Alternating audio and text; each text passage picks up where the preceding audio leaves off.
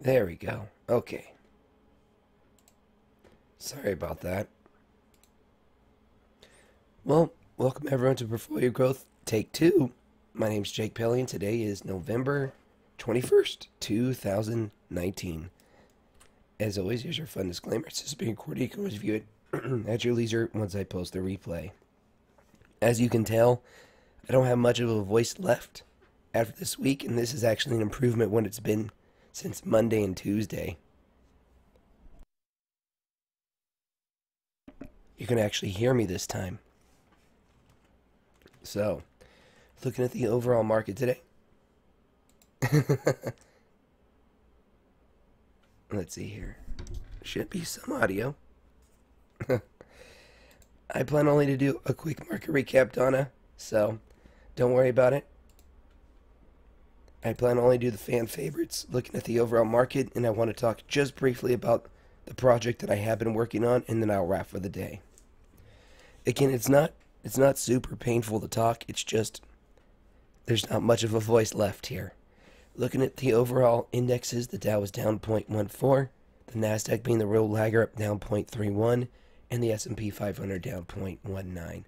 Now, we've had a lot of shakiness in the market due to the China trade deal potentially not getting done this year.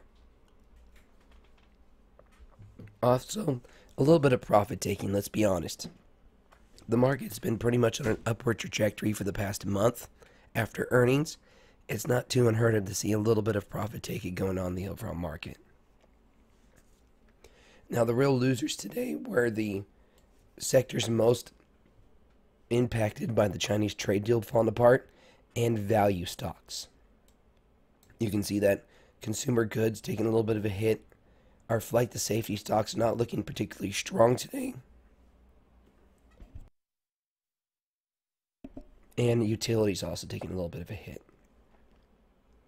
Now, banks look to be pretty good today, and so does healthcare and energy sector. Now, the energy sector did take a little bit of a hit earlier on with the announcement that the Aramco IPO potentially is not going to have that many shares. It's only going to be on certain indices. And so it did kind of hurt oil. Now, looking at the EIA petroleum status in our this week, we did see a nice little buildup, but not significant enough to kind of draw this market up higher.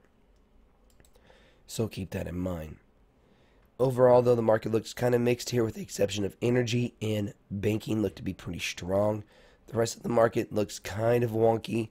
Yes, AT&T is having a strong day today, but it had a pretty weak, it's had a pretty big down day earlier in this week. Okay, as long as you can hear me, G. Adams. Also, I'm kind of light in my volume. I kind of have to keep the microphone like right in my mouth so you can actually hear me. So, let's go look at AT&T real quick.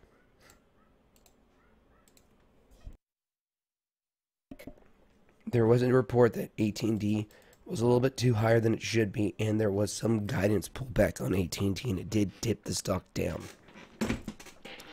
AT&T has had a nice particular rise earlier in the month. Late into October is when it broke out, and it is retracing pretty heavily. You can see we did have a nice 5% down day. It did move us back into this sideways range here. So as long as this 3650 and this 37 holds, it looks like we're back to this range-bound movement in AT&T. Volume did pick back up, way higher than average volume on that downward movement. And then the second day on the reversal, we got higher than average volume there.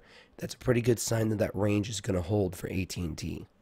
So keep that in mind. Though if it does break down, it's a pretty ugly movement back down to that 35.40. If it does move back down there, I'm going to be adding to my position that I currently have on AT&T. I currently own 100 shares of AT&T for the kids' college account. And it looks like if it does dip down there, I might add to more of it for that stock. So I'm okay with this downward movement in AT&T. It looks like it's moving back to range bound. I would look for a movement above 37.71 for a potential return to 39.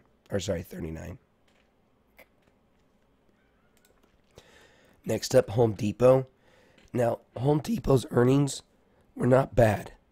They weren't horrific earnings. They had good revenue, good EPS. The problem was the guidance in Home Depot. The guidance was cut to 1.8% growth next year, which is below the 2.3% that it had this year. So that is a guidance cut. That's not good for a stock, particularly for a stock that's doing share buybacks. This is not a great setup for a potential long. We are seeing a slowdown in momentum, so it could mean that we are seeing a little bit of a pullback potentially form. But if it does break down to 220, you're looking at a movement down to the 212 pretty quickly in Home Depot. If it does recover here, I would keep a watch right there for the 225 for the reversal. But as it is right there, that guidance cut on a narrow banding Bollinger Band and a big break like there, you typically follow to the downside for 2 to 3 days. You wait for the recovery for 2 to 3 days, and then you look to pull back in. So watch for the recovery to the 225. If it fails to hold that, it might be more downside for Home Depot. And Lowe's is getting hit as well. But unlike Home Depot, if we go look at Lowe's here,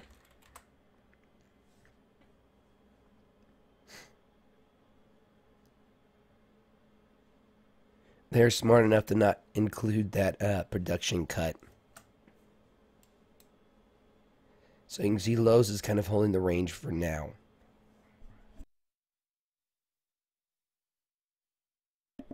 Those two kind of move synthetically with each other. Lowe's is more for home improvement. Home Depot is more for building. And you can see Lowe's is still doing okay here. So that is the outlier in the improvement space and that nice little upward trend here. I would be kind of careful for this gap right here on Lowe's. It does look like it cannot hold above this 118, and the 2 standard deviation of the Bollinger Band does support a top end of that range. But if it does break out, I look for that 122 for the next movement there. So kind of be careful if you are going to be trading Lowe's here. Good volume, but it is failing to kind of hold to the upside for now. So keep that in mind. If it does break down too, we're looking at a return potentially down to that 113 for our home improvement builder space. Now, let's go look at these. As you can tell, my voice is already starting to get a little bit shaky. I do feel super bad that I haven't been attending the market recaps. Trust me, I want to do the market recaps as much as I can. But this is what I sound like Monday and Tuesday. So it's kind of hard to do them. My voice, this is an improvement, by the way. My voice, this is an improvement. So, what is Cyber? I believe Cyber is a security company. I believe it's, yeah. I think we've covered Cyber before.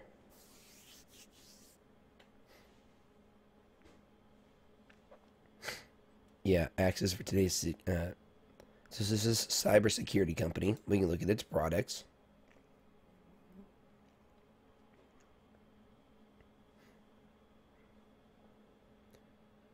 Not bad. This is the big growing space right now. Cybersecurity, the cloud, and server infrastructure are pretty big right now. So anything that has something to do with those three typically do pretty well. Now, earlier in the year, pretty much all cloud-based products and bid data took a pretty big hit. You can see Cyber took a big hit. Tilo took a pretty big hit around the same time frame too. I mean, look at that. In August, TWLL took a pretty big hit. And that's my stomach. And then August, so the space as a whole took a pretty big hit around that time. Palo Alto Networks took the hit, but it did recover. So we are looking for companies in that space that is recovering, and it does look like Cyber is doing okay here.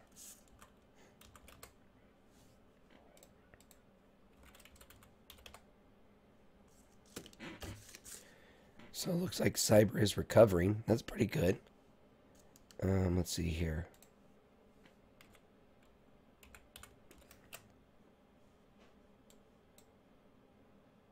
So it did have earnings.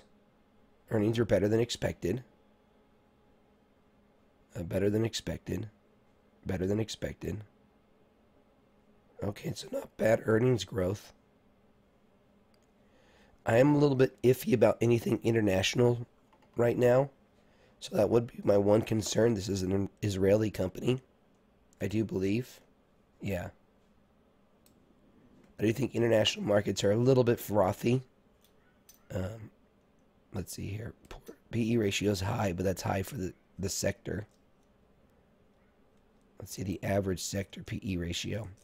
It's a sector that usually has a pretty high PE ratios anyhow.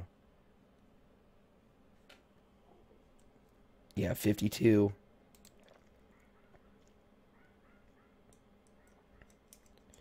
So PE ratio is okay, I guess, for the sector. Let's see here. It makes an income, so that's not bad. Not a great income. No dividend. Short float's a little high, and the average volume is kind of light. But take into account the shares outstanding for that volume, and that's okay-ish. Anything above 250,000 is tradable.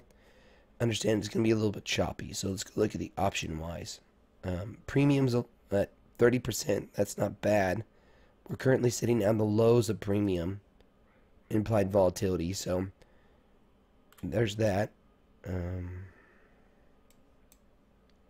The range looks like it is improving, so not bad.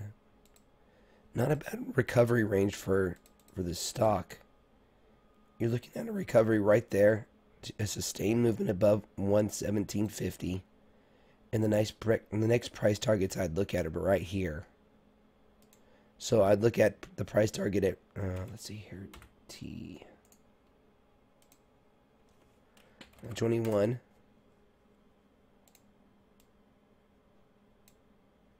And 125 would be completion of that range.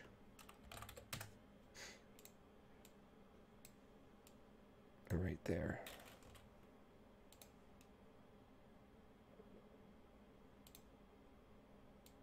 Looking at like right there. So I'm looking at those ranges because those are where the big dips were.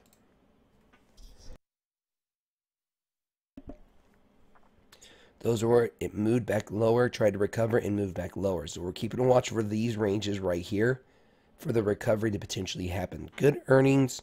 I haven't looked into its guidance, and it's in a good space to grow. Cyber looks like it could recover that 121. I'd keep a watch for that, and if it breaks out of there, the 125 would be my next price target. If it does break down, I would keep a watch for a breakdown right there at the 116. And then right there, return back down to the 112 for CYBR. Now, optionability, it does have weekly options here. The open interest isn't going to be great,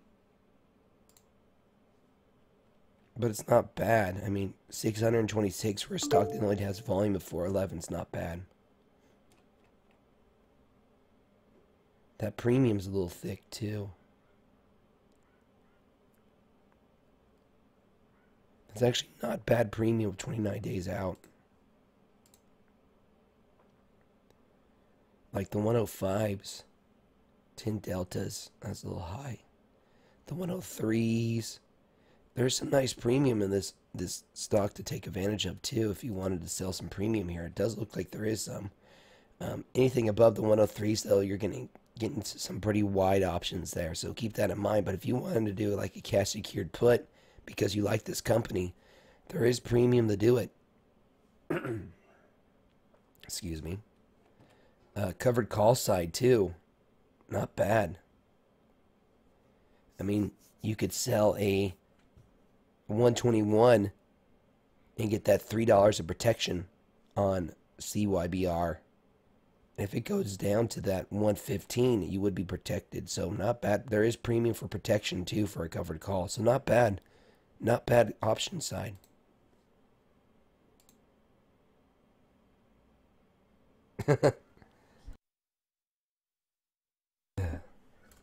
I should be in bed resting, but I like trading this much.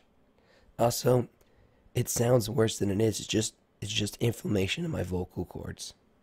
It's not like I'm dying or anything like that. It's just a cold that turned into asthma and because of the air quality, and everyone in Fresno has asthma at some point, I guess, and just laryngitis.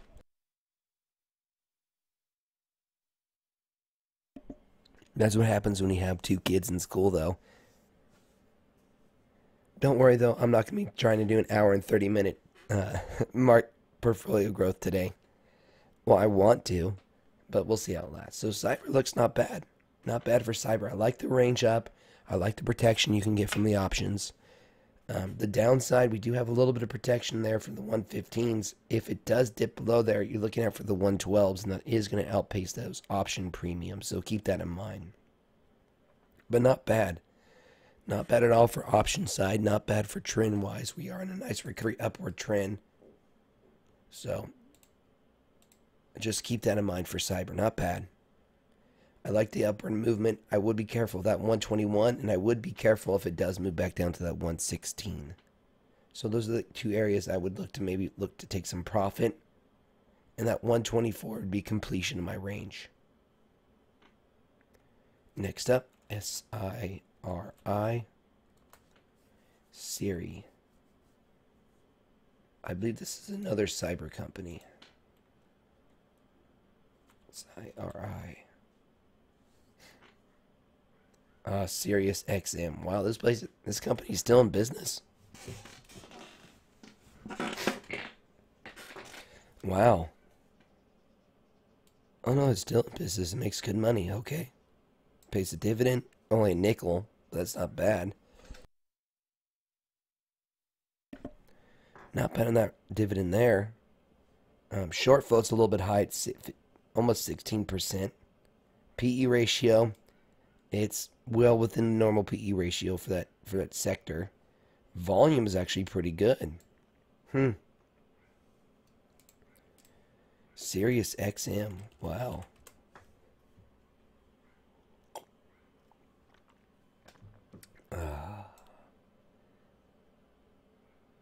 And still making some earnings, so that's not bad.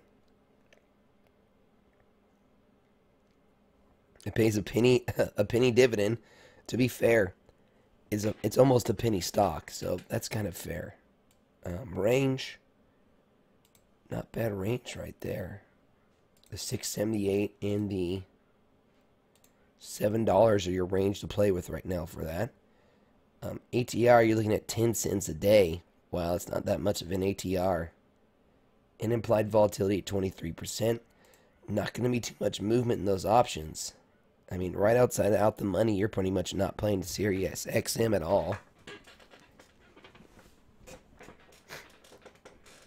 So you're going to be this stock can move about 10 cents a day. So you're going to have to be buying a lot of the stock to actually get price movement here. The at the money options are pretty much where you're going to actually get some option play here. I mean, look at we can get pretty much discount and put it only to 4 options here. And that's pretty much your option spreads to play with there. Not particularly great there. I mean, it's 65 cents per option contract for Thinkorswim. So, and that's pretty much going to be a lot of your premium there. There's no premium to sell here.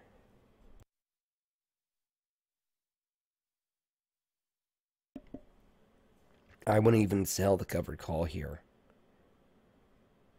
It does outpace the movement, though. Trend-wise, let's see here. It's a nice recovery. There's no doubt about that. Nice little upward range. Nice selling pressure. And then a return to the range. That's pretty good. That's what you want to see for a stock moving up higher. So that's not bad. I figured there's a dip here somewhere. And there it is right there. So, pretty ugly earnings right there. 7 looks to be a pretty hard area of resistance for it to cross above. Though if it does sustain it, it does look like we could move potentially to 716. Let's check this out on a weekly. It's not bad there. How are you looking to play Sirius XM?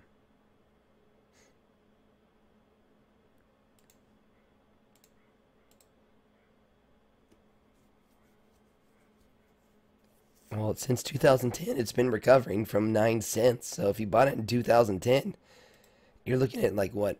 A pretty good percentage return. So it has been slowly recovering. Very slowly over time. I wonder what's going on. Let's go look at the news for it.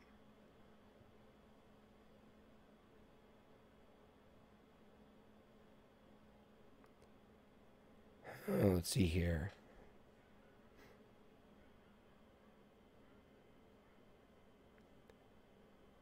So nothing really good.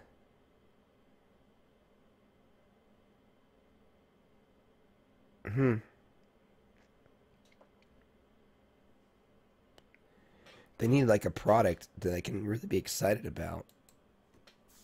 Yeah, they have Howard Stern. That's cool. They have a bunch of channels, but I seriously thought they were out of business, so that's how relevant they are. They have a lot of good, not a bad cast. Hmm, interesting. Yeah, it looks like it's recovering. I'm not particularly bullish in this sector, though. Um, it does look like it is topping out right at that 7. If that 7 cannot be held, you're looking at a potential movement back down to 630. So you're looking at like 30-cent moves, though. So that's 3 ATRs to the downside and potentially 2 ATRs to the upside. So not bad. I mean, if we just play through ATR ranges, not through price movements, it does look like there is a little bit of wiggle room to play with. And if it does break up higher there, it does have a potential movement of moving. That's a monthly. Right there. So you'll have to keep kind of a watch on this range. If this range fails, though, it's a pretty sharp movement back down to 672 and then right back down to 644. Though it's slowly been moving up here, so that's a pretty good deal for series. My one concern would be one, we're looking at the MACD crossing. We are seeing downward histogram pressure, and we are seeing the Bollinger Bands flatten out. So I would wait for the Bollinger Bands to break, and then that's where I would initiate my trade. I did not see the volume in Bristol-Myers Squibb. I'll have to go check that out in a moment. Excuse me. How are you looking to play Siri right now? Is a real question. I'd be really interested to know on your play here.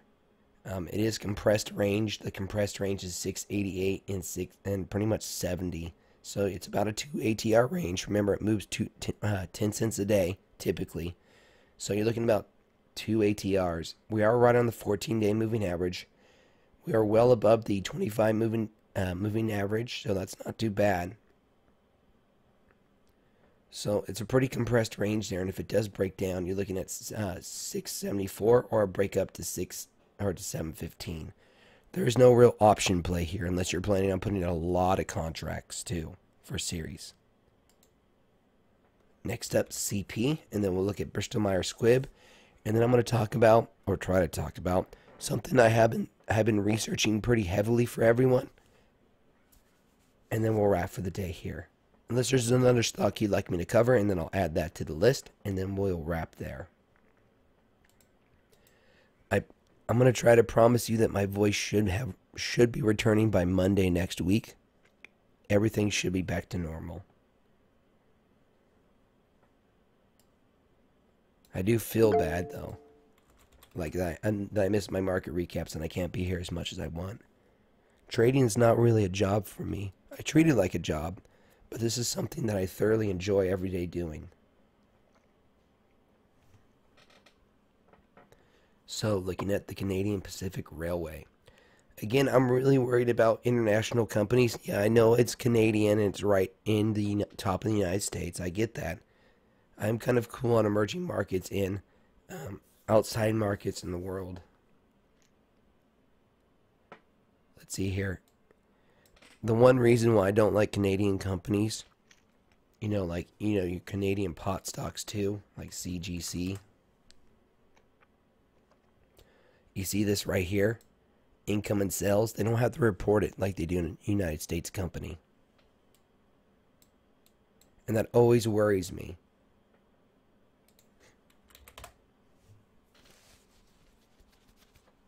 Now, you could probably go on investor relations and find it. Let's see here.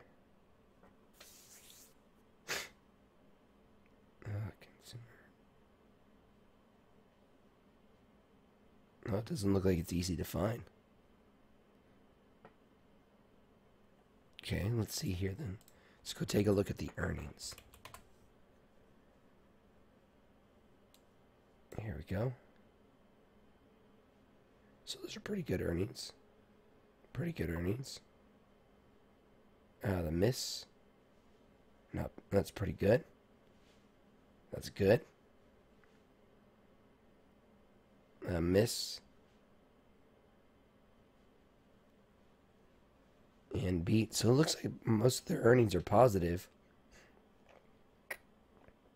Excuse me. It pays a pretty good dividend at 61 cents. What's the volume on this stock? Let's check the volume here. Volume is pretty light. 13,000 employees. That's a big chunk of employment. Institutional ownership, so that's pretty good. That's your hedge funds, mutual funds. Okay. Volume is pretty light there. Compared to shares outstanding, you expect a little bit more volume. It is tradable, but at 253,000 shares per day and an average volume of 421 compared to the 131 million shares that it has, you'd expect at least an average volume of 500,000. So, interesting. It's a little bit light there. It looks like they're doing some acquisitions, so that's pretty good. That's actually pretty good for acquisitions, so that's something you want to see.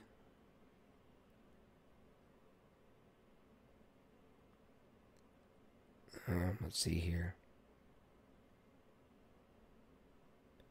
So grain volume says pretty good. Okay. That's not bad. So it is acquiring companies, so that's a good sign for a company for growth.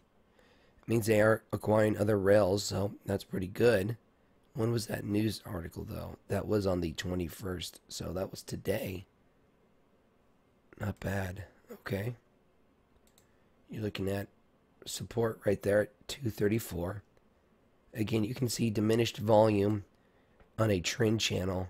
And when you have diminished volume when you're testing area support, that typically tells you that you are finding area support, typically. Volume did move about average here. Okay. So we are getting closer to that area of support here. Bollinger Bands are showing us compression in the range, and the histogram, the MACD, is sideways ranged movement, and we are seeing more crossing the moving average. So I'd be careful of that. It did touch the 231 and bounced up. So that's a good sign that is an area of support. If it does continue to move higher, I'd watch for that 237 right there. And I'd watch for support right there at 234. So I'd watch those two right there. A breakdown would potentially lead us right back down here. Back down to 228 if it does break down this range. It's 228. Let's type that right there. 228. Right there. And if it does break up, it does have a nice little reason to move back to right there. The 242.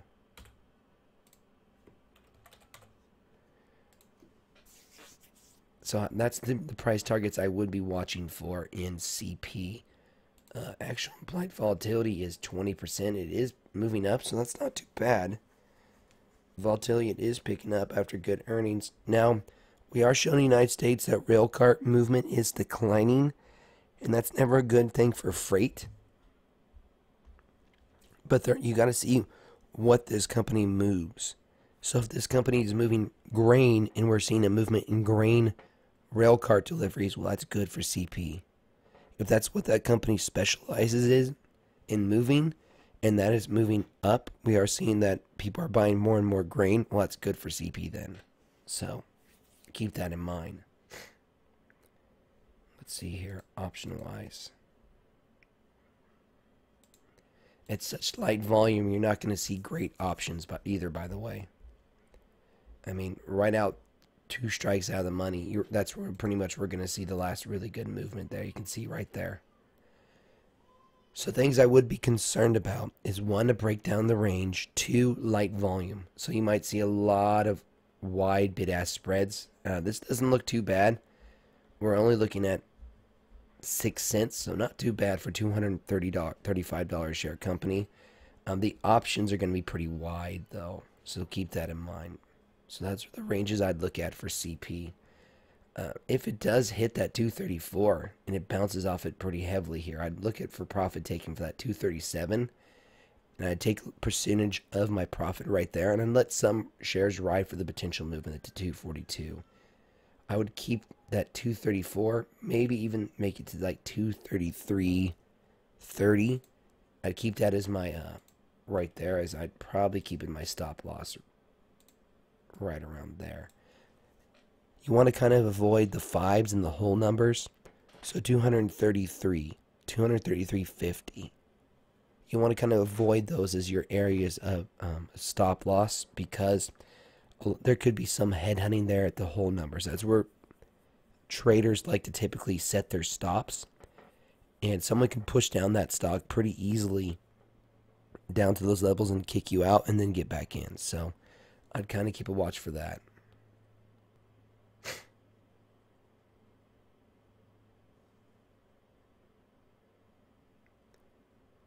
I am at 7. I just want to get out with my shirt.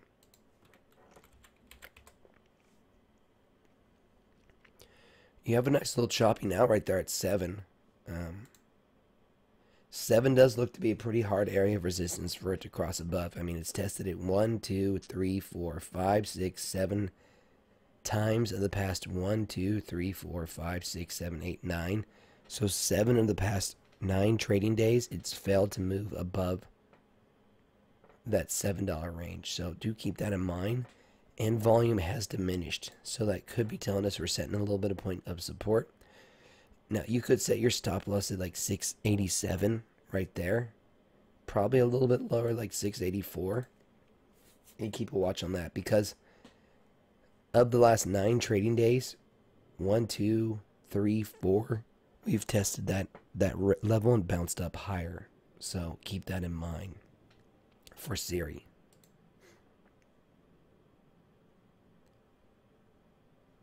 Yeah, that's the one thing I don't like about international companies, is they report their income and their profitability different than what's standard in the United States. Now, mind you, you can look at their financial reports if they are listed in the United States.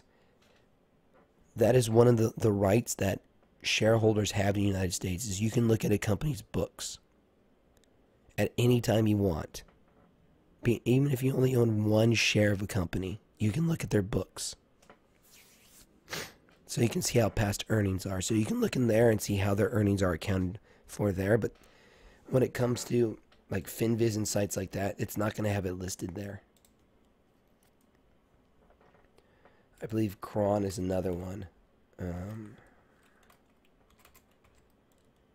CRO, no, it's CRN. There's another pot stock that's a Canadian pot stock that has kind of the same accounting practices. Let's see if we can find it.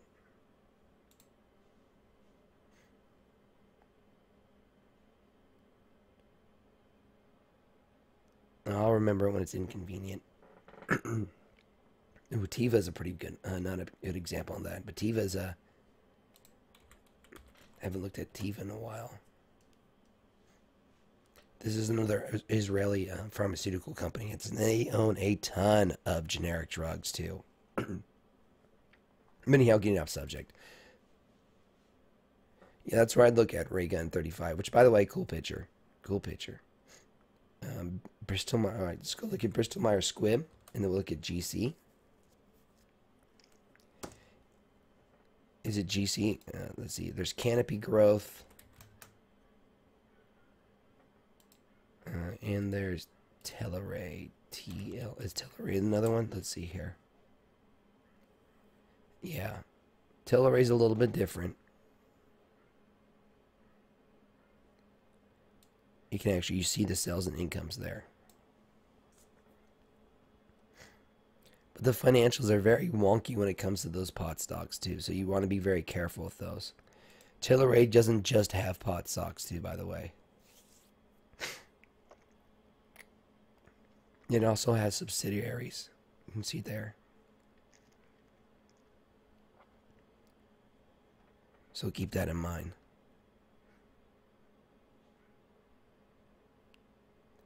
See, it has facilities, it has real estate as well.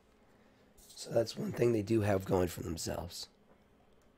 If we go look at CGC though, let's go look at CGC.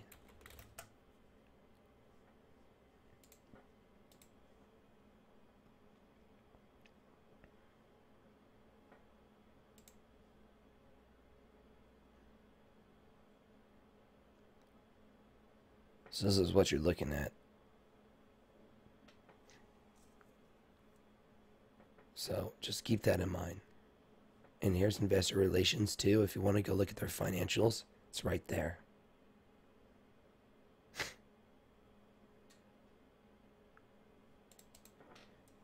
So here's 2020. No, we can't look at 2020. We're looking at fiscal fourth year financial statements. So accounting firms right here. And see, you can actually go and look at these.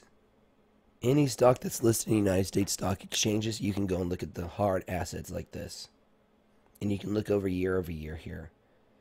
And you can see cash equivalents in 2018 versus cash equivalents in 2019 has grown.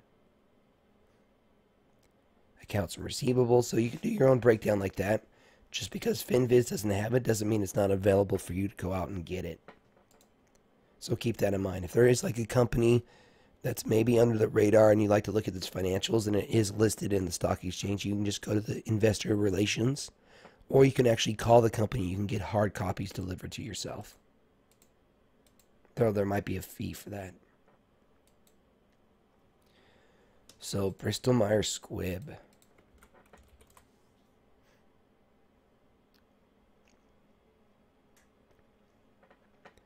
So they're buying Celgene.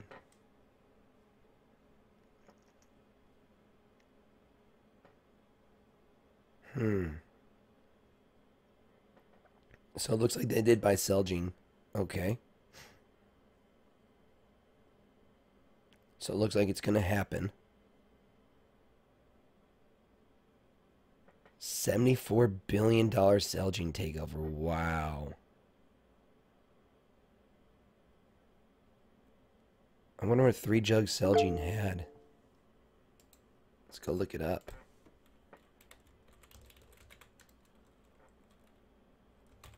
Products.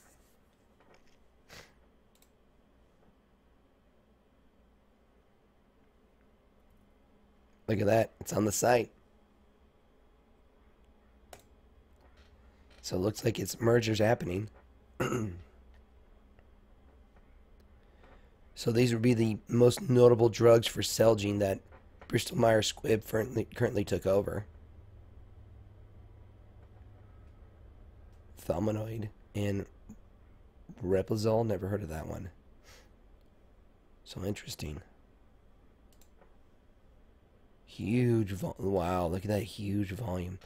That's probably on the date that that acquisition closed. Right there is on the 20th. So BMY Celgene merger closing date. Yep, look at that right there. Expects to close the acquisition on November 20th. Look at that volume. What day did that volume happen? September 20th. So that's when all that trading activity from Celgene went over to Bristol Myers Squibb.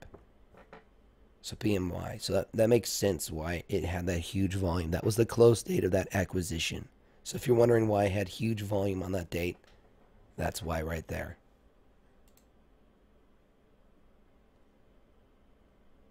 That's why I thought Caron was a Canadian stock.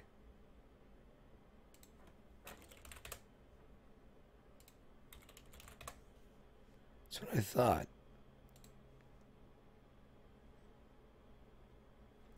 I'd be so careful on these pot stocks. Their accounting is so wonky. It's a really good website, though, by the way.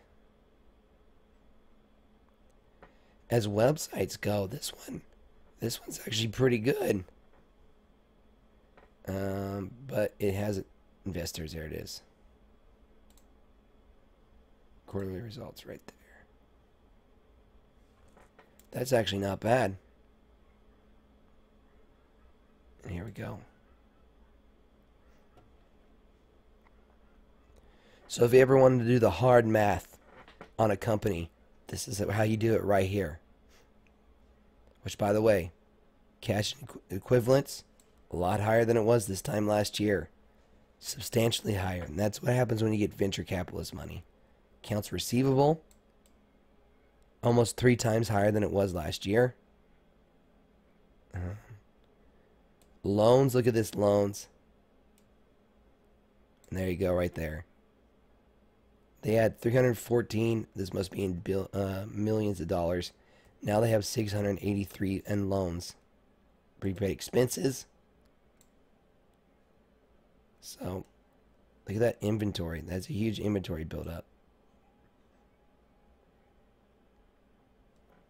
So, liabilities. Let's look at liabilities. See here. Derivative liabilities. That's interesting right there. You know what a derivative liability is? That would be options liabilities right there. Options, any type of future contracts they currently have on. So they have a big option liability. That's interesting. Huh. Interesting. Legalization is changing. I was just reading that last night. They are potentially changing it in the United States, but it's never fully going to be legalized in the United States. It's just too much of a gateway to prosecution in the United States. It's just too easy to prosecute people on that and have that as the foot in the door to actually open someone to other investigations. They just had that last night. I would look more at the U.S.-based legalization for companies IPOing potentially after that. Now those Crons, those Telerays are in a good spot, but their financials looked a little bit wonky, so keep that in mind. Thank you on that, Andy. That was the point I was going to get to. So, if you are going to invest in a pot stock because of that legalization change in D.C., I would probably try to find the best of the breed and be very careful in its financials. And for that range in Bristol-Myers Squibb, again, that's because of the Celgene merger and acquisition. Now, because Celgene is a biotech company, you're going to have to look at any drug that they had in phase 3 or getting potentially moving from phase 2 to phase 3, because now that could potentially help Bristol-Myers Squibb. So keep that in mind. You now have to add those phase 2 and phase 3 drugs over to BMY. That's one thing about a biotech company. You have to know what drugs are currently in phase 2 and phase 3. Because if a drug gets kicked down from phase 3 back to phase 2, it can take up to 3 years to get back into phase 3. And if a company puts a big percentage of its potential growth in that one drug, it's going to hit the company. So you want to keep that in mind for BMY.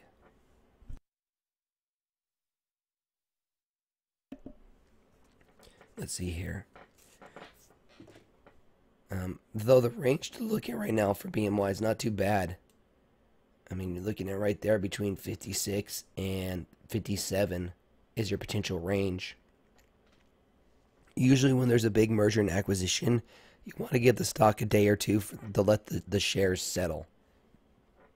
So maybe look into Monday for a potential play on BMY after the settlement of the merger and acquisition. So keep that in mind. Whew. So, last up here for the day. I've been reading, and I've been listening to a lot of fund traders. I've been listening to Ray Dalio. I've been listening to a bunch of other BlackRock investors. I've been listening to quants. I've been listening to banking investors. And a lot of them have been coming up with the same question. We've now seen the market in an unprecedented growth cycle. This is one of the longest bull markets in history. And during this last 10 years, we've had the rise of index funds and ETFs. And they don't know how they're going to perform in the next market down move. Now, I'm not saying the market down move is going to happen anytime soon, but the question has been thrown out a lot by a lot of investors, even Robert Kiyosaki, even Andy Tanner, even a lot of the other traders that I follow, like Frank Kurzweil, Andrew Horowitz. All of them are talking about what's going to happen with these index funds. So, what I've been working on is I went and I trafficked all the 100 top ETFs and ETNs. Let's see if I can actually get Word to bring this back up. Oh, I might have closed it for me. So, I've been looking at the ETFs that have the highest volume and average price associated with that. I've compiled them into a list. This is the top 100 ETFs in the United States. They're currently trading through average market volume. You can see here's the actual market volume. Here is the accounts held in custodianship. And I've been breaking down each one. Right now, it looks like the biggest risk is to iShares and iPath. These two make up over a third of all index funds traded in the United States. And from there, I have been collecting the data on each individual highly trafficked ETF. And I've been compiling the list of what's their holdings and what's the risk if that were to happen. So the end goal is to find the stocks that are traded the most inside of ETFs. And so when we do get this down move, to kind of pinpoint the stocks that you kind of want to avoid once we do see some big selling happening in these index funds. So right now I'm just compiling all the lists and I'm compiling all the data together right now. It's pretty intensive, all the stocks that's currently being covered through it. But once it's done, I should have a list of at least the top 10 stocks that are held the most through ETFs and indexed fund accounts. So just keeping a watch on that. Now the goal is also to find out the weighting and the amount shares held, and using those shares held in ETFs per the amount of shares outstanding, and give you a percentage of how much exposure that stock has to ETFs and index fund liability if it does go down. Because, a lot of these traders are saying, what's going to happen if this happens? Well, I don't want to be one of those people that have to ask, what if? I want to be one of those people that knows the risk to that. So I'm compiling the data now. That question's been thrown out. I'm looking for the answer right now. Give me about a month of data compiling, and I should have this answer for everyone here on what stocks have the highest beta risk to a potential index fund sell-off if we do see it. But I'm just compiling a lot of data right now, and I should have that for you once the data is compiled. So keep that in mind. If there's like a particular ETF or index fund that I don't have on this list, and I can share the list for everyone to have it, just let me know. I'm also going to go through the 3X funds too, which is probably the most, that's probably the most risk right there, the ETNs. So keep that in mind. If you like to add to the list, let me know, and I'll add a particular ETF that you would like onto this list. But right now the list is already 100 stocks. 33 of them of this 36 of this 100 highly trafficked ETFs is all through BlackRock, by the way. 36 of 100 is all through BlackRock. And then it's through ProShare, then it's through Spiders, and then it's through ProShares. That's the breakdown. So right now, just doing some fact finding, but it does look like BlackRock would probably be the one if we do get the eventual bear market that arises eventually, BlackRock is probably the one you're going to avoid the most because it's going to be the one that's going to get cash squeezed the most. So that's just a preliminary research for now.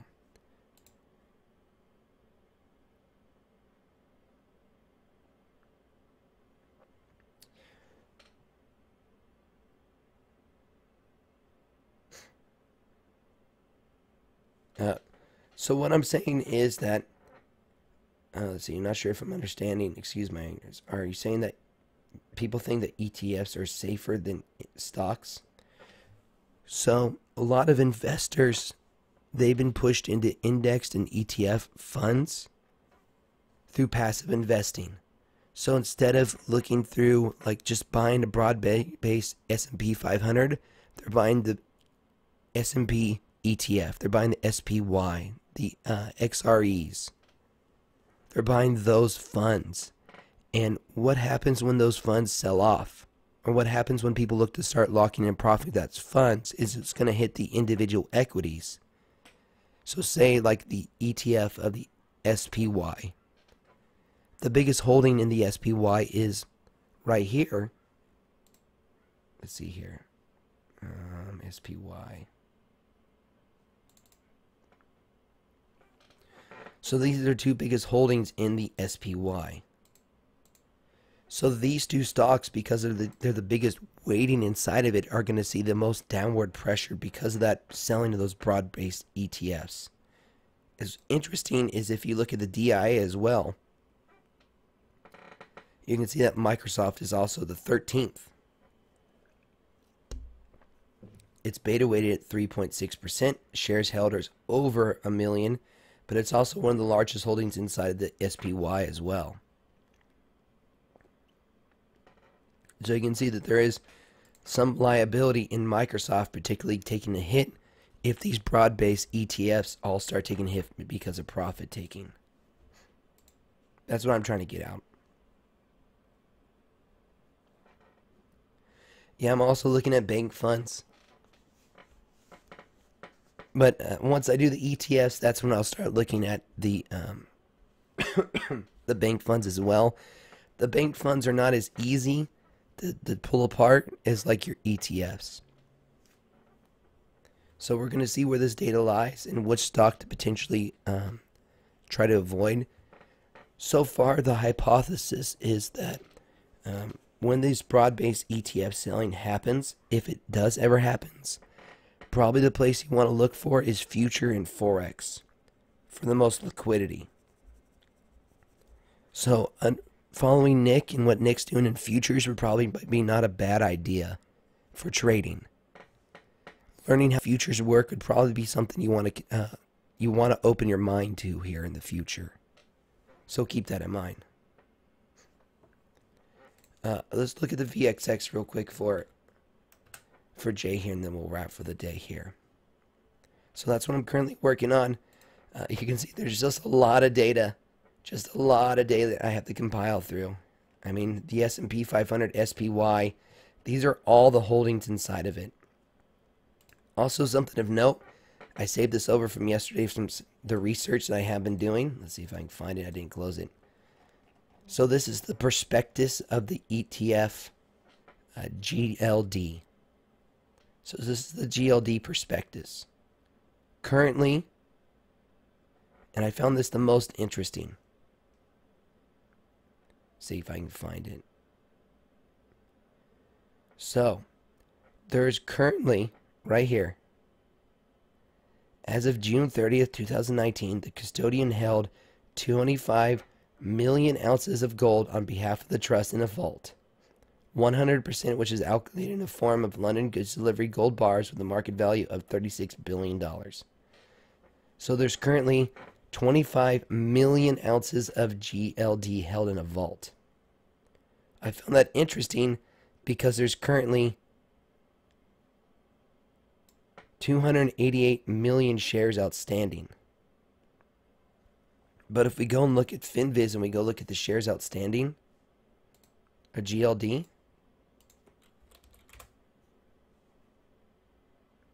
look at that right there. There's no shares floating, no shares outstanding. So if you ever wanted to know how many shares are actually available to trade on GLD, it's right here in the prospectus, right there. And through the math of how many shares outstanding and how many ounces are currently held in stewardship or custodialship, you can actually determine the ratio to gold to shares on GLD just by looking at the prospectus to see if it's actually pairing right to where it should be. Just something I thought interesting when breaking each one of these down. Which, by the way, GDX and GDX and GLD were the highest traffic right now when it comes to ETFs. So I thought that was interesting to kind of take a look at.